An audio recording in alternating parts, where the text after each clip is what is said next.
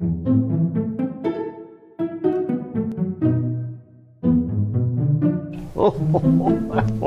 interpret the world around us from our thoughts and our feelings. Our thoughts and feelings, they're formed from our experiences, which subsequently are the effect caused by an action taken by us because of our thoughts and feelings. The same thoughts and feelings that create the world around us.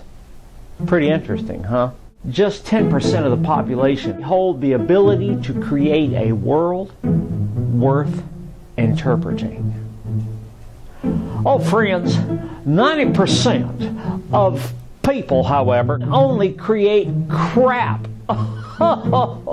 Metaphorical, circumstantial, and actual crap. Oh, let's take a look at this. So, be prepared to think, to muse, to laugh, and to cry.